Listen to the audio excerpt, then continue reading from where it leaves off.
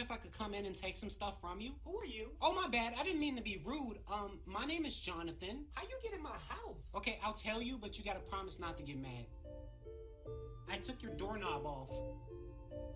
Get out of my house! I told you not to get mad. Put my damn doorknob back on! Okay, I can see that you're upset, so I'll just go. So have you reconsidered yet? So have you? Leave me alone! I mean, maybe you... Look, I'm asking nicely! Please, go away! He did say it nicely.